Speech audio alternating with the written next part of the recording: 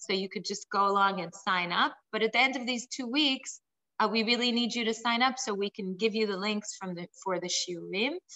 And I want to say that the class today is dedicated for the refuah shlema, for the health of Rabbi Jonathan Sachs. All the classes of today, all the English classes, someone was donated and wishes to stay anonymous, but wish that we all have him in mind and learn with our zchut of learning that Jonathan Sachs will be well and have a refuah shlema. And I know that in your classes, Tanya, he was present a lot, right? He was present in the Torah that you Those of you that know me know there's probably not one class that goes without bringing a source of his. Right. So now let's have him in mind when we learn, and it should be a refuah shlema. And really, I wish all of you a lot of health and hope to see you back here soon, but at least we can meet in Zoom. So thank you, Tanya. Shana Tova. I'll just say his name, Harav Yaakov Zvi Ben Lieber. And of course, everyone to take the name and also include him in all your tefillot. As I wrote on my Facebook post, the world needs his voice desperately at the moment. And we really pray that he has a refuah shlema. And I know from, as many of you know, the last 8 years, how prayer is not even just in a metaphysical sense, but in a very real empirical sense. Prayer can have incredible power. Just the fact that you know someone is praying for you, and I really believe in that. I really, really believe in its power, both obviously in a metaphysical sense on high, but also down here on low. So everyone, please have him in your prayers. And with that, thank you, Oshra. And I think I'll begin.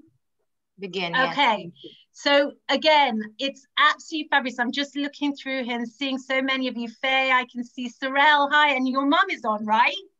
Did I see her? Vivian, excellent. I thought it was her. I just needed to check. Okay, amazing. I'm with Faye. Hi, I can see Sir Adele. I mean, I could go through everyone. Rochelle, there's so many of you, and I'm just so excited to see you all. From it, I can see. So I'm going to try. There's a couple of. We'll begin with a few logistics, and then I'm going to jump straight into our introduction and the outline. Oshra, Nikki's asking for someone to let Samantha in. I don't know if who's letting people in, because I haven't got it coming up on my screen.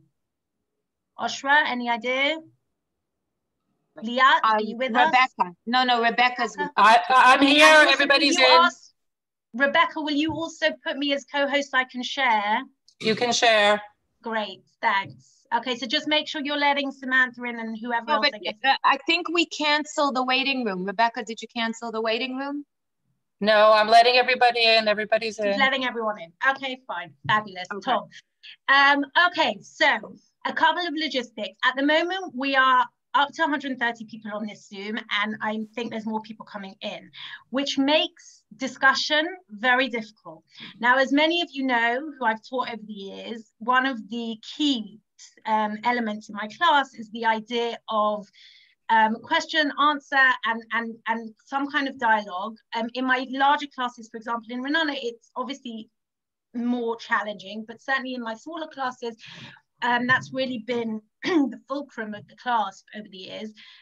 This is going to be a real challenge on Zoom. So, but having said that, I'm going to talk about this now in my introduction. I really believe that it's important that people bring questions or things that they need clarification about, and even things that they want to say. So we're going to do it in the following way. I'm going to ask all of you that if during the class there is some, we're going to try it. We're going to have to do a little trial and error. If there's things during the class that you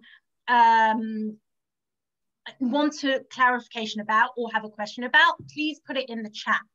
If there's something you'd like to speak about, something you'd like to add, I'm going to ask you to hold off till the end. I'm always going to leave 5 to 10 minutes at the end for people to to give over anything that they feel they want to add to the class, any discussion points. So leave it to the end, put it on the chat at the end, or even at the end, I'll ask you all to open your microphones and we can have a short, small discussion between us. Okay, so I think that hopefully will be how it will go.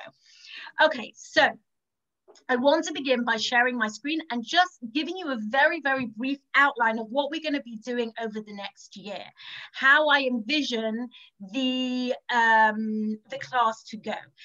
As you all know, and many of you who have been with me, it doesn't always go this way because we end up sometimes taking going on in different directions. But for the minute, I really hope that we will get at least through certainly some, if not majority of what I plan. And I will cut things because there's some things I definitely want to touch on. And there's other things I think are less important for us if we're just focusing on this year. So, okay, hold on. I'm just also, don't worry about turning off. Yeah. And you can answer in chat. Exactly. Okay, thank you, Faye. Okay, so this was the blurb that went with the course. I'm just going to read it for you so that those of you that aren't familiar with what we're going to do, you'll understand. As we face an unprecedented crisis for humanity, many of us are asking how we continue in light of personal, national, and universal tragedy. The perennial question of evil and suffering and the particular challenge it poses for religion is not new, but in each generation, the responses shed a new light on our struggles. Right? And this is essentially what I want us to do. The course is going to be a journey through these responses to the problem of evil and suffering, okay? And it has, I mean, we could spend 4 years on a class like this, right? If we're moving from the ancient times and through the philosophers and through the Tanakh and through rabbinic literature and through modern philosophy, it literally, I mean, basically it's what I've been doing my doctorate on, half of my doctorate on, the other half is postmodernism, for the last 3 years. This is now coming to the 4th year that I've been doing it, but I've already been doing research on it for a long time. So I'm saying it could take us a long time. What I've decided to do is to split it in 2 bite-sized pieces. And as I always say, and I say this from the beginning in all classes, this is really an introductory class. It does not, and it will not attempt in any way to be totally comprehensive. It cannot be in the short time that we have together. But what I want us to do is the source sheets were sent. They should have been sent to you. If you don't have a source sheet and you would like one, I wonder if, Rebecca, is it possible to put it on the chat, the source sheets? Okay, so does Sue have it? Sorry? Does Sue have it? Yeah. Sue has I'll both ask source her to sheets. There's send the it to me. course outline and there's the introductory, and she has them both. So if you can put it on, that would be great. If not, I'll do it at the end of the class. Okay. Okay, so I want to begin the first 2 classes, which are your free classes. For those of you that haven't signed up yet, that's going to be an introduction to the course. It may tip over to the 3rd class, but I'm hoping to keep it to 2 classes. And we're going to be looking at why is the problem of evil a problem at all. Sorry, one step back. We're going to have 2 introductory classes, which is not that, okay, which is an introduction to Jewish thinking and why Jewish thought is so important. Then we're going to move on to Unit 1. In Unit 1, we're going to be looking at the problem of evil and asking why is it a problem at all? And what I'm going to suggest and what I believe is that it's really the basis of much philosophy. Majority of, I would say, Enlightenment philosophy even deals and grapples with this problem. And I would say also, even within Tanakh and rabbinic literature, we are always grappling with this theological conundrum of why is suffering happening in the world? And I would even suggest, and I have many times over the years, that the first 2 or 3 narratives in Torah are grappling with this exact problem. We're going to address those narratives. We're going to address this idea of the centrality of the problem of evil and the centrality of what it means to suffer and what it means to find redemption. So that's going to be kind of by way of introduction. We're then going to move on to a very short class, one class, maybe 2, where we're going to be looking at evil in philosophy. Now, again, it's absolutely impossible to do this in 2 classes. I'm going to do it on a very in a sense, I guess, superficial level. We're going to be looking at Plato, Aristotle, Aquinas, Leibniz, and theodicy. Theodicy is going to be something major, and we're going to define what that means and what it is. Hegel, Marx, Nietzsche, and existentialism. Those of you that know anything about philosophy will laugh at me when you see this and say, there's no way you can do that in 2 classes. You're right, there's no way I can do it in 2 classes, and we're going to do it anyway in 2 classes. The third is the problem of evil in Jewish tradition. Again, we're going to split that into Tanakh, rabbinic literature, and the problem of evil in the Rambam, because Rambam really deals with this, and I think he defines in many ways most or majority of medieval philosophers that grapple with this problem. And finally, and this is really going to be the main element of what I want to be focusing on this year, we're going to look at the problem of evil in relation to the Holocaust. Now, you may think, okay, but these are, you know, very massive things, right? Talking about the problem of evil, we're talking about suffering in the Holocaust. How does this relate to me on a day-to-day level? And in a very contemporary sense, maybe even ask the question, how does this relate to me today in the time of Corona? And you might say, well, we can't. How can we ever compare ourselves to what happened in the Holocaust? What I believe and what I really, I'm going to advance in these classes is the idea that suffering is a perennial problem for all of humanity, and whether or not it is on the mass scale of the Holocaust or whether it is on the small scale of my day-to-day living has been usurped in the last 7-8 months, and I really am finding it very difficult to function, both of these are dealing or are grappling with human suffering. Yes, there are obviously on different scales, on different levels, okay, but the problem itself, the intrinsic dilemma, or I should say the philosophical dilemma, the theological dilemma, I think rests on similar foundations. Again, we're going to talk about this and we're going to ask all of these questions. We're going to ask the question, does the Holocaust pose a unique challenge to theology or to philosophy or to Jewish tradition? Or is it just the same question that they dealt with when the temple was destroyed? Or is it the same question that we deal with when we face personal struggles or personal suffering? We're going to be addressing all of these questions, and we're going to be looking at it from 2 different perspectives. The first perspective is going to be the Haredi, the Haredi, and I call it the Dati response. It's an ultra-Orthodox response to the Holocaust, which says the Holocaust is not a unique problem. And what they do is they resort to traditional categories, okay, to categories of response that already exist within the tradition.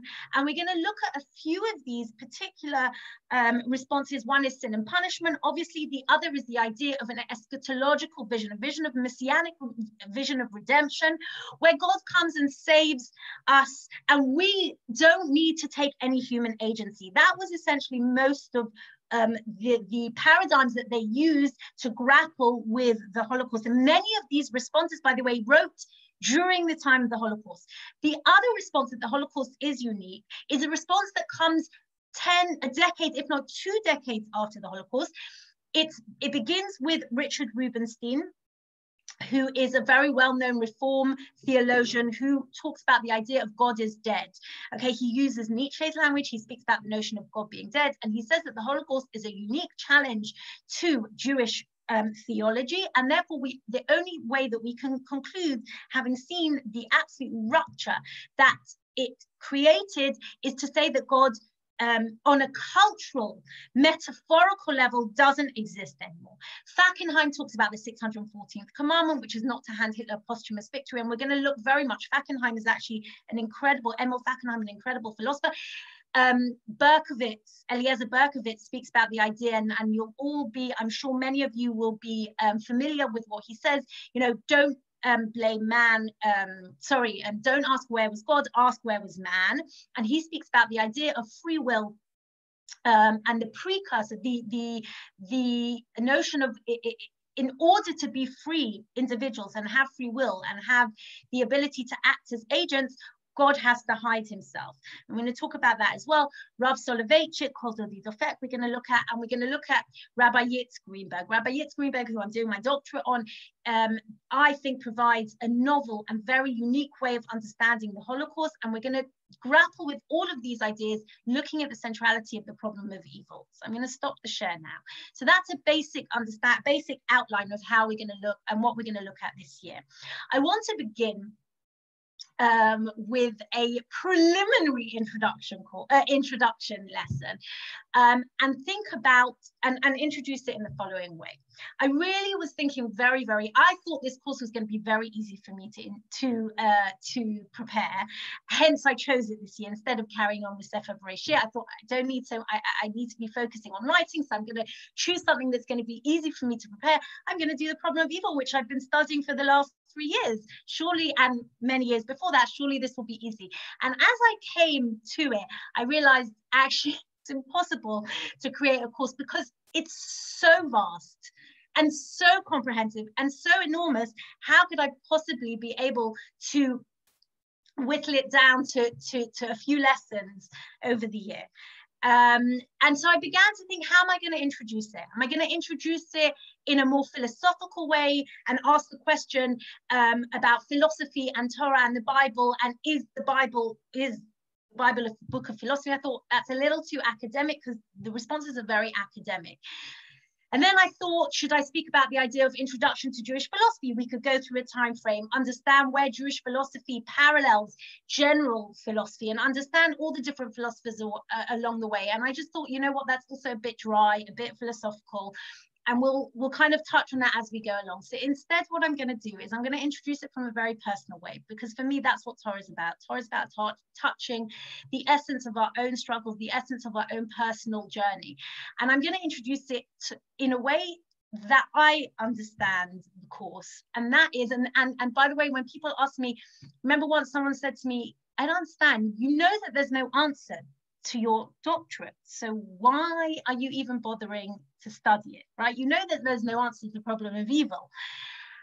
And my response was, that's exactly why I'm studying it. I'm not studying it for the answers. I'm studying it for the journey, for the questions that open up more and more horizons. And I'm going to talk about the notion of horizon shortly. And therefore, the way in which I'm going to introduce the course is a journey on why thinking is important to me, and why I believe that the Torah is not just a book of laws, but is also a book of thought. And it's not a book of thought in the classic sense of a philosophy book. It doesn't come with propositions. It doesn't come with philosophical agendas.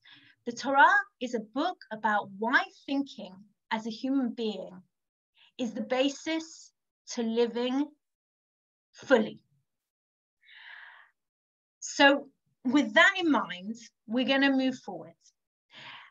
Osher said to me one day, when you're famous, well, I don't know about being famous, that's for sure. And I have no will or want to be famous, unlike some of my daughters, right?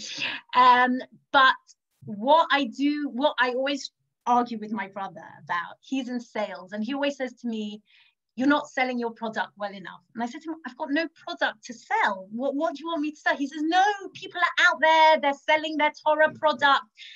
And I keep saying to him, he says, you've got to make them shorter, make everything you do shorter. You've got to put it into Twitters. You've got to make it very short and have it as like a cutthroat message that goes out there.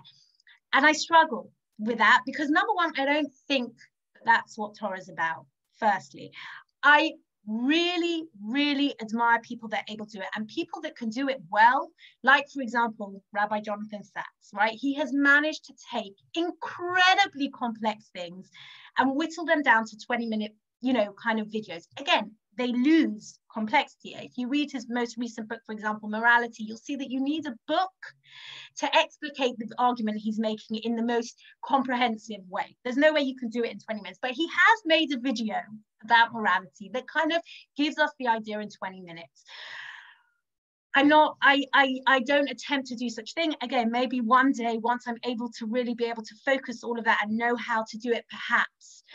But it's not about the finished product, and it's not about the finished idea, and it's not about selling things.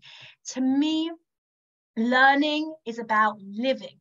It's not about absolute answers. It's not about dead ends or quick and easy solutions. And this is exactly the key. In today's world, why does I always call it quick Torah. And by the way, there's people, Sivan Ravner is another example of someone who does it amazingly, right? There are people who can do it at a level that is phenomenal, right? But quick Torah, when not done well, is dangerous, right? Because it's almost presents you with an easy answer, an easy solution, right? And what we lose is we lose the journey. And the journey to thought, to me, is the essence of our journey as human beings. And that's why, so I'm already kind of giving a warning, right? This class comes with a warning, right? If you want easy questions, easy solutions, simple answers, you're not in the right place, right? We're not going to walk out of here. You're not going to walk out of here with you're not going to walk out of here with easy solutions, okay? If that's why you've come to the course, then I'm already giving a warning. It's not going to happen. But what I really do believe, and this is really part and parcel of our learning journey together, is that we're going to climb mountains, steep mountains, tough terrains, all of those things that make a journey difficult, but also make them joyous, and also make them redemptive, and also allow us to learn about ourselves. I think that's also the key, right? When we go on a journey, it's about learning about ourselves. What are we able and not able to do? How resilient are we, right? How much are we allowing ourselves to open ourselves up to endless possibilities? And therefore, this is what this class is going to be about. It's going to be about a journey in thinking, a journey in sources, a journey throughout the ages, because we're going to be starting with Tanakh and ending with post-Holocaust philosophers and contemporary thinkers. And in that journey, we are going to feel frustrated sometimes. And we are going to feel like, hold on a minute, you haven't really given me an answer. You've asked far more questions than you've given any answers. And I just want to say that I really believe that that's okay. And not only is it okay, I actually think that there's an element of God's will. And I say that with a little bit of trepidation in us doing that. We're not animals. We were given intellect. And part of being a human being is to take that intellect and to use it in the best way possible. And today, more than ever, in the times that we are in, and let's be real here, we're in a pandemic, a global pandemic that is unprecedented. I don't think ever in the history of man, even when there have been pandemics, has it been this global. We are in the midst of something unprecedented. And all of us, every single human being on planet Earth at this moment, has experienced some kind of adversity in the last 6-7 months. This is a mind-blowing fact, and it's something mind-blowing to think about. And therefore, perhaps this course comes exactly at the right time for us really to be using the skills that God gave us, which is our minds, which is the way we think about things, to build exactly that, to build resilience, to build redemptive moments, to find joy even in the midst of suffering or in the midst of adversity. So I want to begin in the following way. And we're going to begin from a strange place. We're going to begin with the idea of Shivim Panim LeTorah, with 70 faces of the Torah. Every year as I journey towards my class, this year I journeyed down to my basement. But as I journey towards my class, every year, and I say this at the beginning of every class that I teach, I always have this overwhelming feeling that I need to turn around and come back and go back, right? And I know you might call it imposter syndrome, whatever you want to call it, right? I really it happens always at the beginning of every year. It's like, what am I doing? Right? What am I doing? How am I qualified enough to stand before class and teach Torah? And I really genuinely feel that. And it comes back during the year as well, very often. And the reason I think is because I look back and I look at the Godlei HaTorah and I don't feel that there's any way that I should be coming and teaching you Torah in that sense. But I also believe that learning. So I always say this. I'm not coming to teach. I'm coming to learn with everyone. We're doing a chevrota. That's the kind of what makes me feel better. And this year it's a bit more difficult because I'm not getting that interaction. But I'm seeing a few chats. I'm just going to log on. Is evil adversity? So that's a very, very good question, Stephanie. Yes, I can try and speak a bit slower. I apologize. I'm used to speaking very fast. I will try and slow down. Is evil adversity? It's an excellent question. And we're going to really be grappling with that. We're going to be grappling with the idea of what is evil. And is evil in itself, does it have essence? Or is it just the privation of good, right? Is it just the negation of good? And does evil always equal adversity, right? These are very good questions, and they're questions that we're going to deal with, and we're going to look at slightly later on when we look at the philosophical questions related to evil. Martin, belief in God is a mitzvah. If there were easy answers to questions of faith, it cannot be a mitzvah. We get reward because there are no easy answers. Okay, so it reminds me, you're right, and it reminds me very much of what Eliezer Berkovitz talks about, the idea that if there was proof of God, right, there'd be no mitzvah to believe in God, meaning the idea that we do not have the answers, right? The idea that we have to think and we have to doubt, or we do doubt, right? That's part of faith. That is faith, in fact. Okay, Rabbi Sachs also talks a lot about this. So, as I said, I want to begin with the idea of 70 faces of the Torah in order to make me feel better and in order to, I think, open us up to what this class is about. So Moshe Alshich, the Alshich, who's also known as the Alshich HaKadosh, right? He speaks about, he has a beautiful interpretation on Tehillim. Asher priyo yitem bi'ito, right? The pasuk in Tehillim, Vayake esheto lapogei hamayim, Asher priyo yitem bi'ito, right? That its fruits are given in its time. And he says, Ki kol tam, hold on a second, I should share with you. Apologies, one sec. Okay.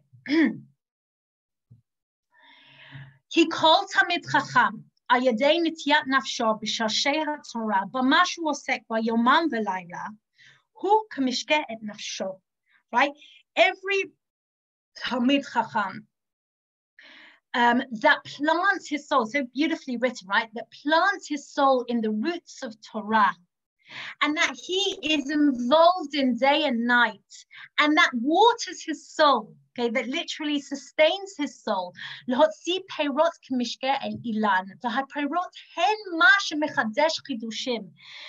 brings out these fruits, and the fruits are what bring the chidush. They bring the new ideas.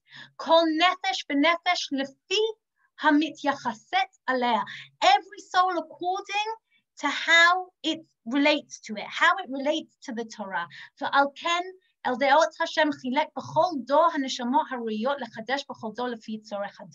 In every generation, there are people who have been given the ability to bring chidushim of the Torah. Now, I'm certainly not one of those people, but what I hope is that I will be able to bring you the dayot of some of those people in our course. Okay, just one example, I think, you know, in recent years, women's voice have become much more dominant in the field of Torah study. And one of those women, for me, I'm not even talking here on the halachic element because that's not my field. But for example, Aviva Zornberg, Dr. Aviva Zornberg, right? Her writings, I think, have brought chidushim that over the years were not there. And there's something so profound about that. She brings something feminine to the text. She brings a feminine way of seeing things to the text that only in this generation, when women were lifted to become Torah scholars, that they bring such chidushim to the fore. And I think it's really, really powerful idea. Okay, the chidushei harim, Rav Yitzchak Meir Rothenberg Alter, he was the first Ger Hasidic Rebbe.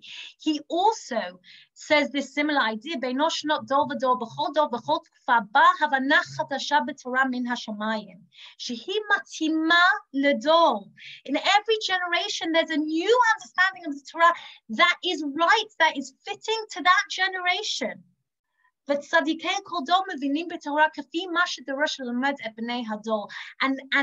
Torah scholars of that generation, the tzaddikim, he calls them, the righteous people, right?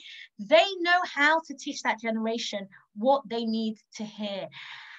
I believe more than ever, the generation that comes on the heels of the Holocaust, the generation that comes on the heels of the unprecedented modern state of Israel, there are people, there are Torah scholars, and there are, and I would even say, right, contemporary modern thinkers who are bringing ideas that are matim ledol, that are right for this generation, that are things that we need to hear in this generation.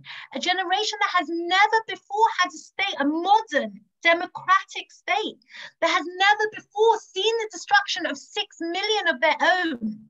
That generation needs Torah to speak them in a certain way, at a certain level.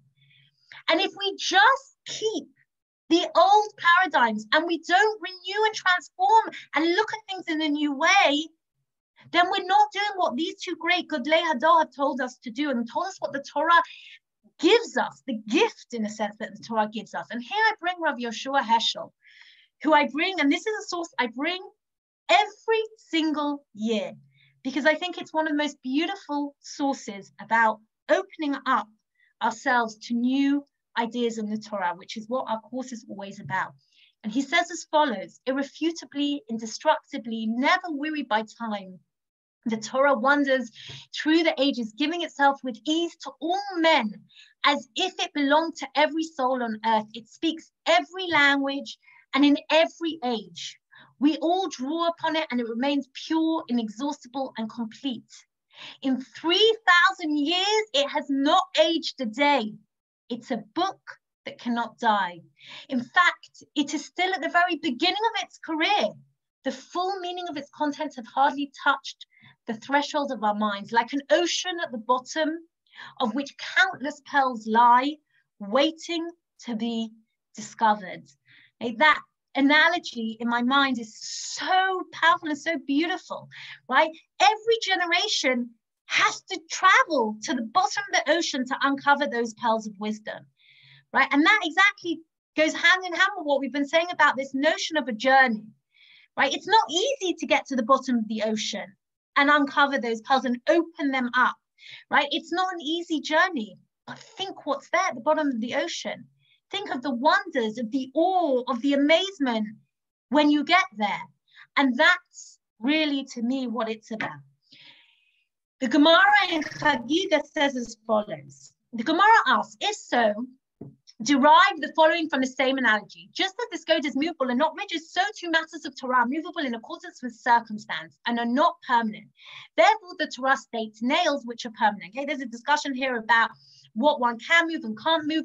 The Gemara further asks, if so, one can explain as follows. Just as this nail is diminished in size, does not expand as it wastes away over time, so too matters of Torah are gradually diminished and do not expand. Therefore, the verse states, well fastened, netu'im, just netu'im from the word lintor, which is to plant, right? Just as this plant flourishes and multiplies, so too matters of Torah flourish and multiply. Those are composed in collections by Leah Sufot. These are the Torah scholars who sit in many groups and engage in Torah study. Now, we know the Gemara always takes various psukim and then has a discussion on what it means. And very often that discussion brings analogies or metaphors to explain what the psukim may mean. Okay, there are often debates, okay, and they talk about this idea of asufot being Torah scholars sitting together. And they say there's often debates among these groups. Some of these sages render an object or a person ritually impure, and others, these render them pure. These prohibit an action, and these permit it. These deem an item invalid, and these deem it valid. Lest a person say, how can I study Torah when it contains so many different opinions? The verse states, they are all given from one shepherd. One God gave them, one leader Moshe said from the mouth of the master of all creation. Blessed be he, as it is written, and God spoke all these words. The plural form words indicates that God transmitted all the interpretations of 10 commandments. Since the sages invariably utilize the Torah itself or the statements of the prophets as sources for their opinions, there is certain unity to the study of the Torah, despite the numerous explanations and applications. So you, the student, make your ears like a funnel and acquire for yourself an understanding heart. An understanding heart. Okay, to me, that's a fascinating expression. That is emotional intelligence, right? An understanding heart. Way before we understood what emotional intelligence was, right? To hear both the statement of those who render objects ritually impure and the statements of those who render them pure. The statements of those who prohibit actions and the statements of those who permit them, the statements of those who deem items invalid and the statements of those, it's got cut off, I apologize, who deem them valid. Okay, this is amazing what the Gemara is telling us here. Okay? The Gemara is giving us today, I think, a message that we need to hear more than ever. Okay, I'm gonna stop share while I discuss this source. It's giving us the message today of the danger of clinging on to my own truth at the expense of hearing the truth of others. It is true, says the Gemara, that at the end of the day, yes, in halakha we have to have one answer, although the Gemara doesn't even say that to us at this stage. It says it's come from one source, right? But because we're human and we're fallible and we're limited, we have the gift, and it's a gift of subjective interpretation. And subjective interpretation means that I may see something as pure and you're going to see it as impure. I may see it as valid, as mutal, and you're going to see it as invalid, as asur. How do we manage that dissonance? How can we, in a world in which there are people with differing opinions, right? How do we manage such a thing? So there's a very well-known philosopher or sociologist, I think he might be, Robert Putnam. Got his book upstairs. It's called Bowling Alone. He wrote the book in 2015. And it's Rabbi Sachs talks about him a lot as well. And it's a book about how in America people used to go bowling, right? That used to be, they used to all go together in groups, and now lots of people go on their own. And he said that represents this idea of isolationism, of individualism taken to its nth degree, right? Taken to its extreme. And he argues more recently in the last year or two, he's argued about the idea of polarization. And he has said that America has never been, since the time of the Civil War, has never been as polarized as it has been today. Okay, what's this got to do with the Gemara? Because I believe that, and by the way, we're seeing it today in Israel, right? It's happening to us today, right? And whether that's because of what's going on during Corona, but I believe it was an underlying sentiment that already existed, and Corona has just brought it to the fore. Look at the polarization that is happening within our own country, right? And I really think that this notion of polarization, what is it about? It's about seeing the worst in the other, right?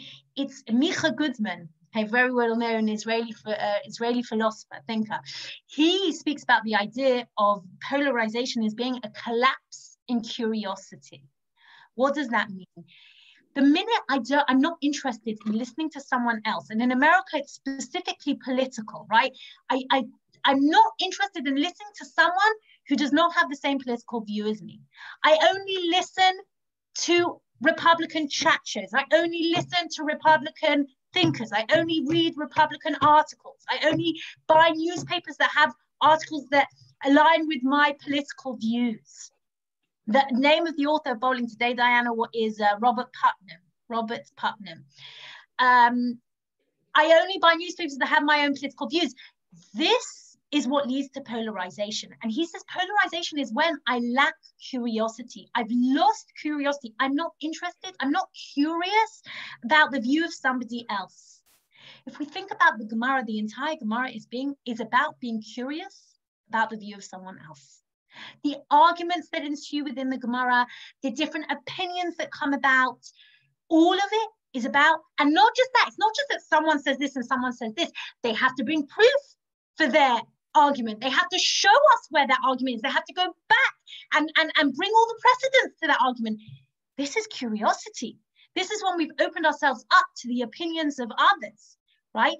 The Torah, by the way, has also become subject to this notion of polarization, or we could even call it monopolization, right? It's become monopolized by every group. Every group takes the Torah, takes it inside, holds it to themselves and says, this is mine. And only I have the right way of interpreting it, right? Rav Benny Lau tells this incredible story that I for sure, Matty, open this as opposed to the cancel culture, which is taking over American progressive curiosity. The cancel culture. Motti, you want to explain? Matty, sorry. I know what you mean by the cancel culture. Okay, if you want to unmute yourself.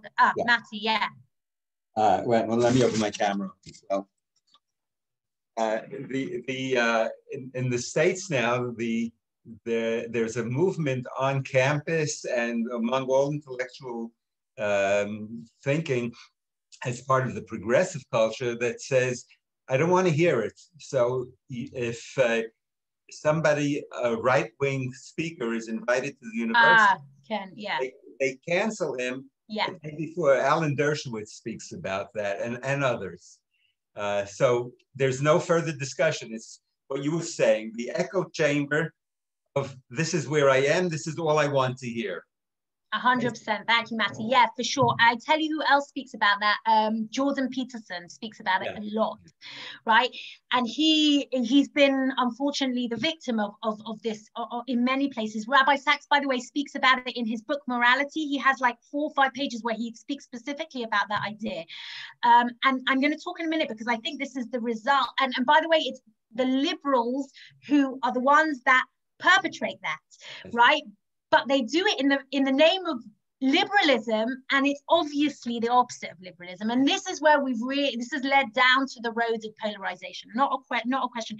Rabbi Benny Lau gives the most beautiful story of why one of the reasons he created 929 is because he went into a Chiloni school, and he went into the class, and as kind of an introductory kind of joke or whatever, he took the Tanakh out and he says, oh, I found this in the corridor, who does it belong to?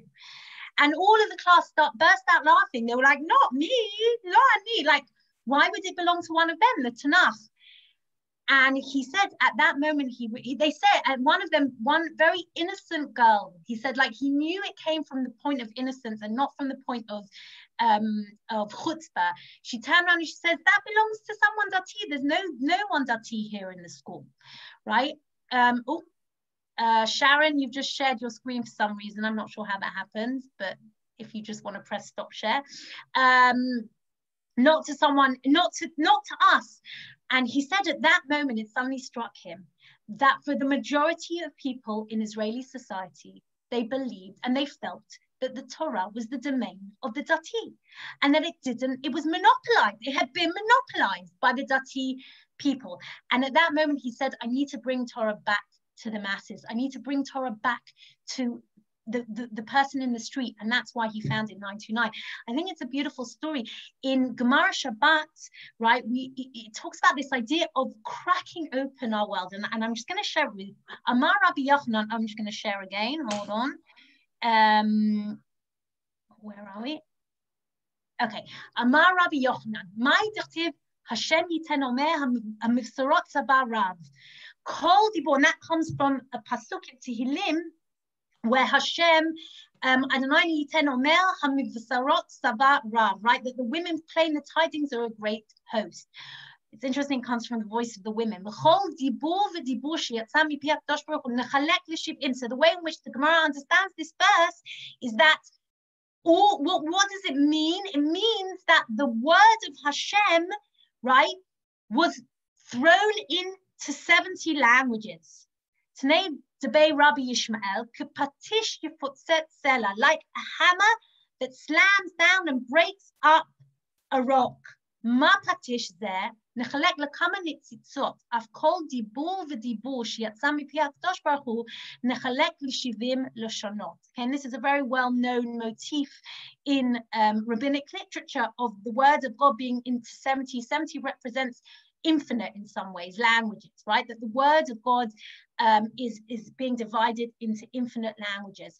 And again, what the Gemara here is saying to us, and it's very reminiscent, by the way, of that beautiful Agada in I think it's in Talmud Shabbat, that talks about the idea of Lo b'shamayim, right? That when Hashem was creating the world, they were all arguing, all the different midot were arguing between themselves, peace and truth and all the various midot. And in the end, Hashem takes truth and he throws it down to the earth and it shatters, right? And the pasuk that they quote is that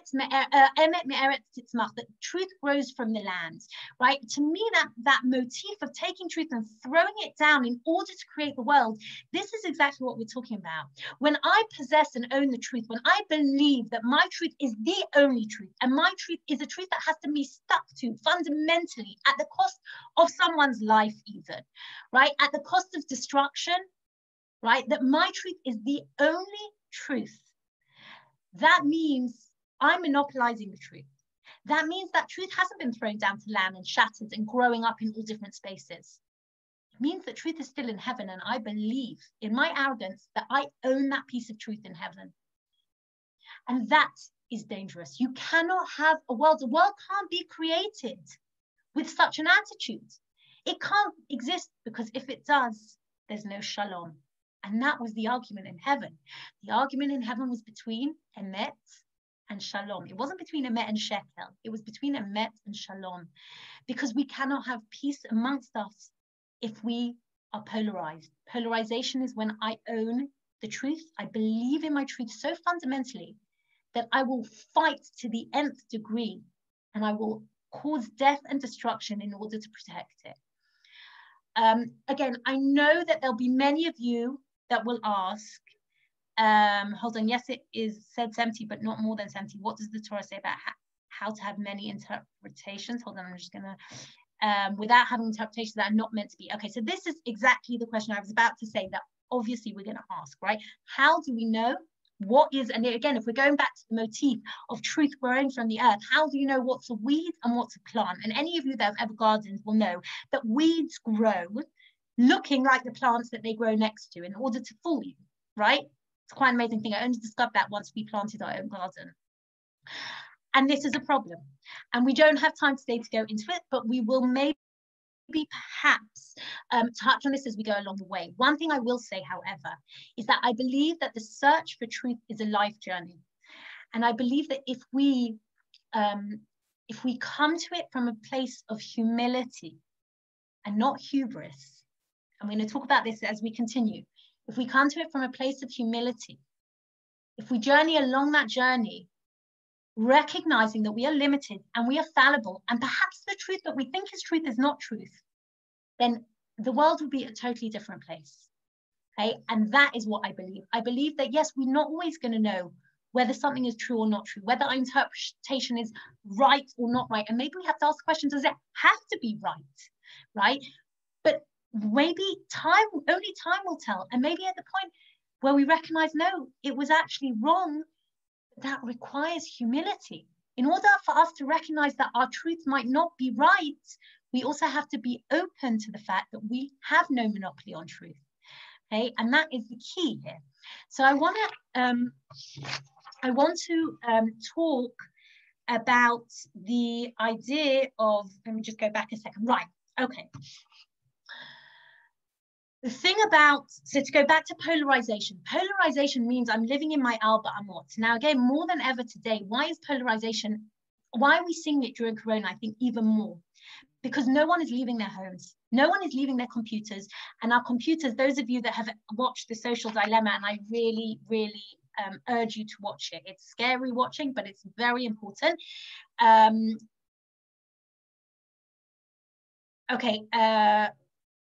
Okay, hold on. I can see a few chats. I'm going to come to the chats in 1 second, okay? I urge you to watch it. In The Social Dilemma, what it shows us is even though we think that we have all the information at our fingertips, what we're being shown on most of social media are algorithms that are showing us only the things that we want to see. So if we have certain views and opinions about things, we're going to be shown articles that align with those certain views and opinions. So where we think we have the world at our fingertips, actually we don't, okay? And that is, in some senses, creating an environment whereby polarization is even greater, okay? I want to just speak for a second about this idea of growth, what growth means. And growth is exactly this idea, and it goes back to the question that, I can't remember who it was, that asked about this notion of truth. Yes, it's true, we may believe that we've interpreted right, we may believe that we own the truth, But part of living is growing. Part of living is expanding our horizons.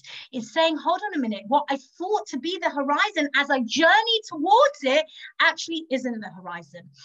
And to me, that notion of the horizon, the Ofek, right, is really, really important. So much so that in the introduction to my paper, which I've kind of half already written, I speak about this idea of the horizon. And I want to just share with you something. I'm not sharing it on screen because I don't want to share it with people right now because it hasn't been published or sent or given in, but I'm just going to read to you what I've written because I think it's such an important idea for us today. The task incumbent on us as human beings is to expand our horizons whilst concurrently viewing the horizons of others. Okay, and this is the key. The horizon is the point at which I see no more, but know that there is more. When we talk about expanding a horizon, that's exactly what it is. It means, yes, at this particular moment in my life, that's what I see. But I have to recognize that there's more to it. It's the point of mystery, for I know not what lies ahead, but it's also the point of humility, because I know that my vision is limited. And hence it forces me to acknowledge that others too have their own visions, their own horizons. It literally opens me up to the potential of new possibilities and new visions of the horizon. Nietzsche, in his famous God is Dead passage, and this is fascinating. What does he say? He says, how could we drink up the sea? Who gave us the sponge to wipe away the horizon? What he was intuiting, I believe, is that in killing God and making ourselves master of the universe, of our own destinies, we created the tools for our own demise. And this is what is happening today. Nietzsche, in some senses, prophesied what was going to be today. We wiped away the mystery. When we said God is dead, we wiped away the horizon, as he says. We wiped away the mystery. We claim to promote progress, openness, but we obliterated the possibility of doubt and humility. So convinced of our own infallibility, we failed to see the horizons of our own visions, and perhaps even more dangerously, those of others. I'm not one for imposing meaning on a reality that is halfway through and that we don't really understand. And I'm talking here about Corona. But one of the things that Corona has done, without a doubt, is to force us to see that what we thought was the horizon isn't. It's forced us to face our own fallibility as human beings, right? We thought we knew everything. We thought that science and medicine and everything we knew was the beginning of new horizons of things that we were totally on top of, totally in control of. And what it's forced us to recognize is our own fallibility. The sad part is that instead of recognizing that, fundamentalism has taken its place. Why? And that's to do with fear.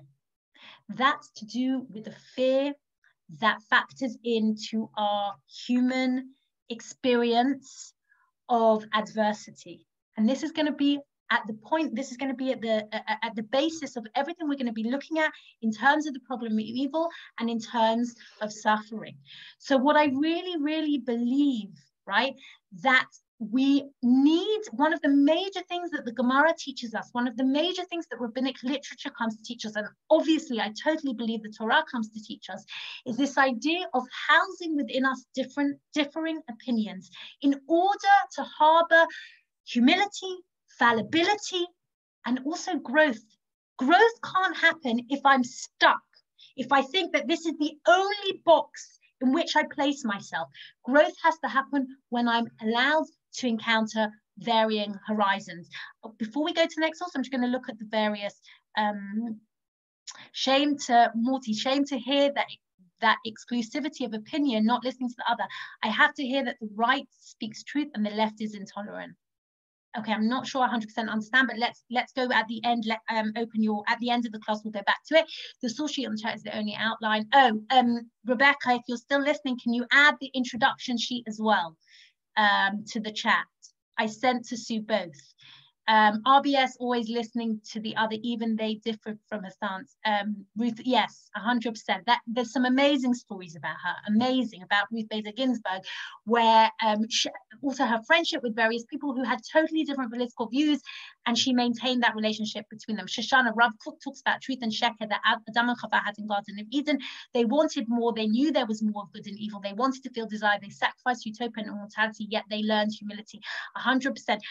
But it's already posted, by the way. That's someone who asked about the chat sheet. Just by the way, I was reading, literally when I was hearing Kriyat HaTorah this week, I just saw something so phenomenal in that story of Gan Eden. I know if we don't have so much time to talk about it here. I don't even know what the time is. Oh no, my time's up. Is it? What time do I have till? Does anyone know? Do I have till 10 or 10:15? 10:10. 10:20. 10:10. 10:10. 10. Great. Okay, good.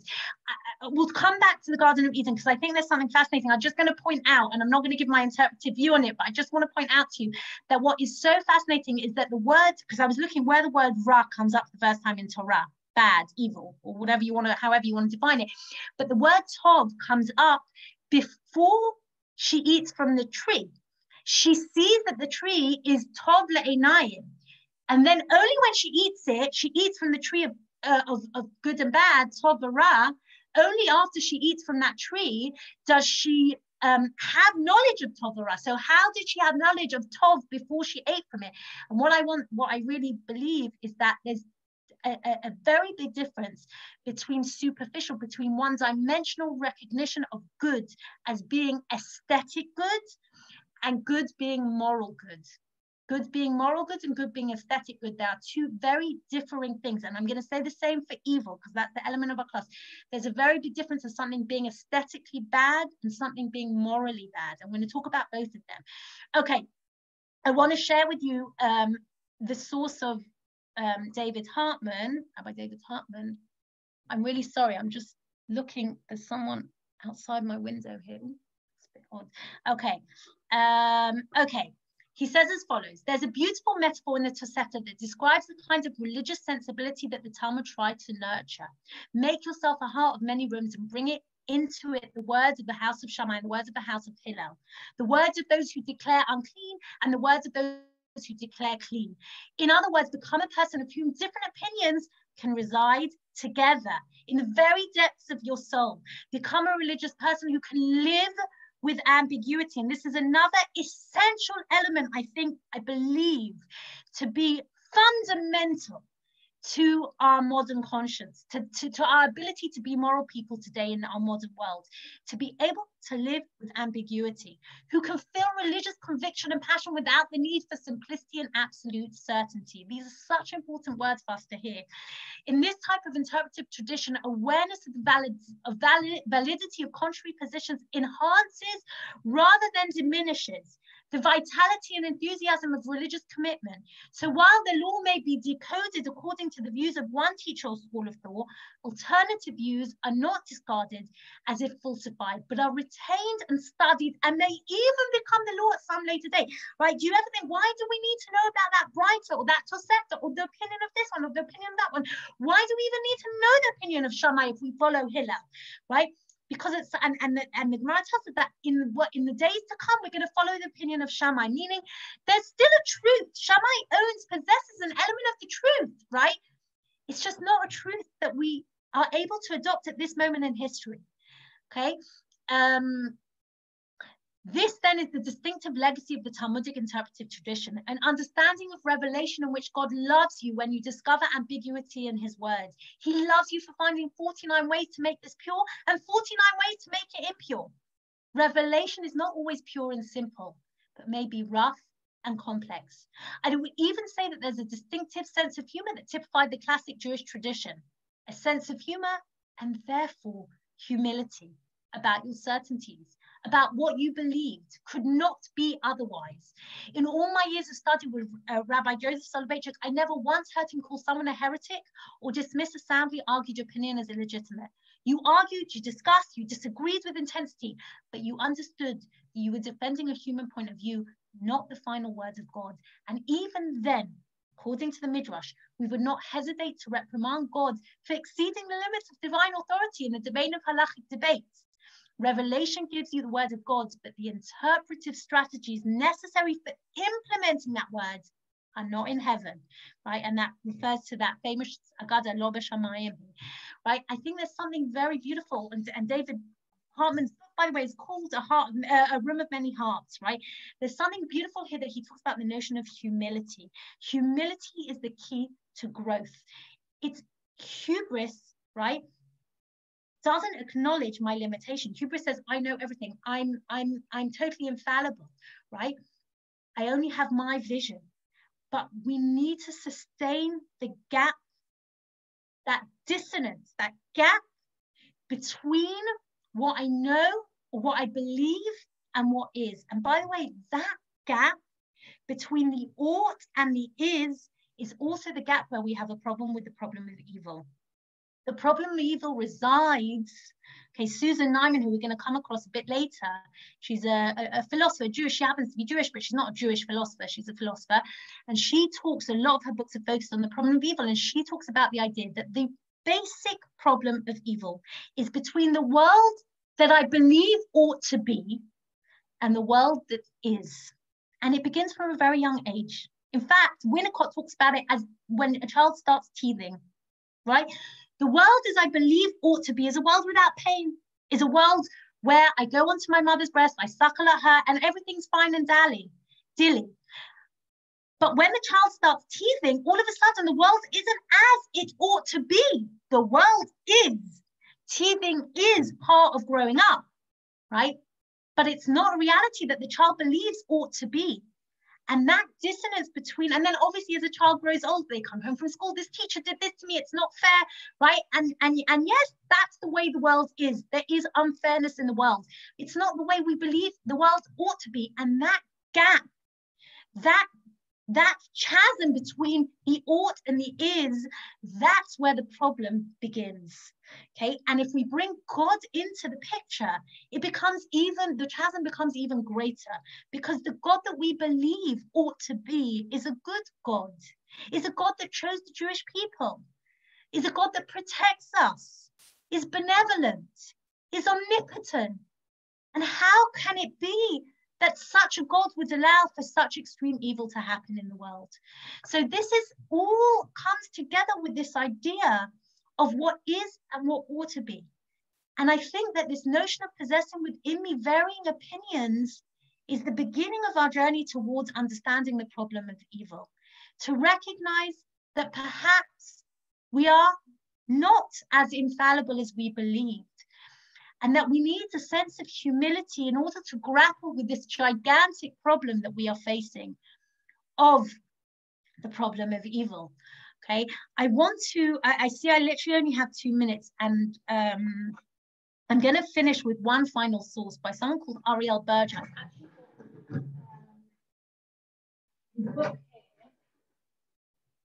Okay, it's a new book which I was recommended by someone in this class, called Witness, and it's he was the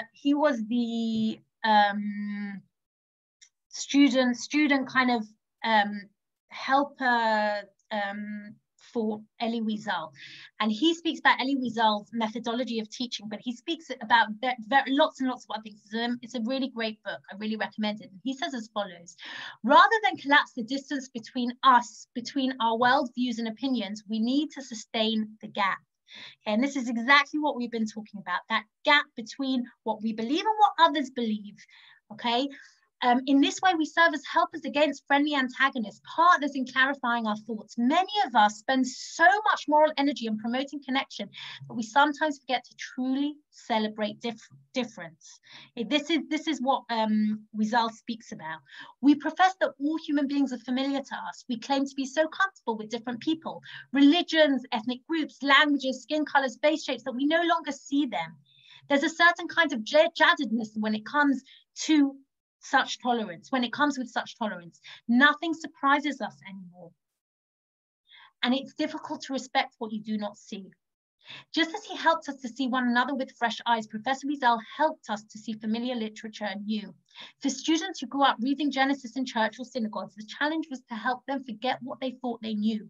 One of our jobs as educators is to help students forget what they know so they can stay alert to the text's nuances. And this goes back to what we said at the beginning about the idea of curiosity, right? Of engendering curiosity in the world again. Weasel's conception of the battleground demands that we shed our armor rather than use it for protection. Any typos and grammar mistakes are mine. I didn't take it from the book, I typed it myself, so they're all my mistakes. When we studied the biblical story of David, he pointed to a powerful moment in the text. David, on his way to fight Goliath, was given the king's armor. For a battle this unequal with the life and death stakes, armor makes sense. But David removed the armor for it didn't fit him. The image should stay with me as a symbol of a key concept. That vulnerability is the greatest weapon if you're brave enough to use it. And here we're going to move on next time to this notion of vulnerability when it comes to addressing texts in the Torah and when it comes to addressing the idea of thinking. But I really believe here that what Elie Wiesel is one of the keys to what Elie Wiesel is telling us here is, and it's amazing because he was way ahead of his time in the sense that he's saying to us, yes, we live in a world today where liberalism, okay, is going to take a path that is going to lead in the end to fundamentalism. Why? Because the liberals say, let's accept everyone as they are. Everyone is equal. Everyone is the same, right? John Lennon, imagine the world, imagine no religions, imagine no boundaries, imagine everyone being the same. But what's the problem with that? When everyone is the same and we refuse to see people's differences, we have nothing to learn from them. We have no curiosity. We have no humility. And ultimately what happens is that I kind of move people away. I shun people away if we see that in the end they're not the same as who I am. The key is to maintain difference and to maintain humility and to say, I know that I believe this to be my truth, but not at the expense of the truth of someone else who may also possess an element of the truth.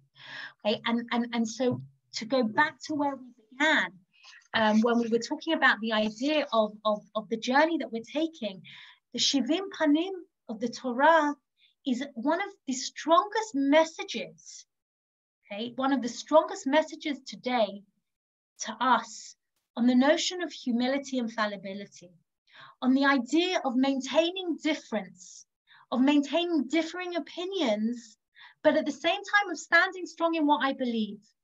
I believe the Gemara, I believe the Torah tradition is something that shows us that that balance can be done, that we are able as human beings to house within us many different hearts, many different voices, many different opinions, and yet still stand strong on what we believe. And perhaps it's a lesson today in the world of, as we said, polarization that we need to hear more than ever. I'm going to stop now and I'm going to go to the chat. I know where I left off. Oh my goodness. Okay, Ra from Ra, meaning unstable. It's actually Tanya, did someone just want to say something? Yes, I want to clarify the comment I made earlier about shame. It's Marty Leibowitz. Can you hear me? Yes, I can hear you. In other words, Marty made the point that the liberal left is intolerant, and you agreed with it. And that's the point that I have a problem with. I don't think it's appropriate, particularly in terms of what you're trying to teach us this morning. Okay, I'm just gonna stop. I didn't say everyone on the liberal left is intolerant.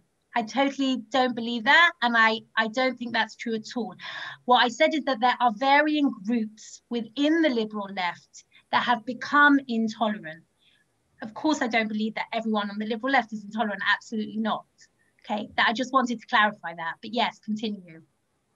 No, that was my only point. In other words, Marty said that the left is intolerant. No, 100%. You're 100% right.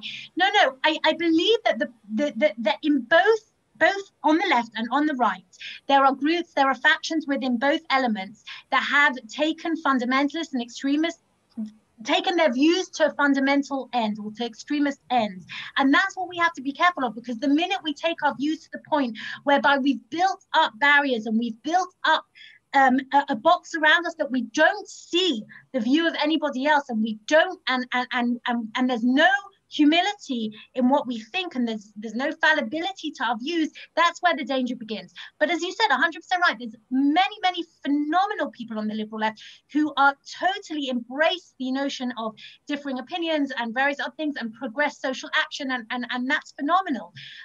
So yeah, I 100%, sorry, I should have been made that clearer. Okay, I thank you all for your comments. I think we have to finish. Matana Sharon says we have to finish. Thank you all for coming. It has been phenomenal to see all of you. Really, I'm like going through again, looking at all your wonderful faces, and I so appreciate you all being here. Please join me again next week. We will be continuing with these source sheets, hopefully coming to the end of them, understanding this journey, and then we'll be jumping straight into the problem of evil. Thank you all. Take care. Have a wonderful week. Thank you, Tanya. It was wonderful. Thank you. Bye. Bye.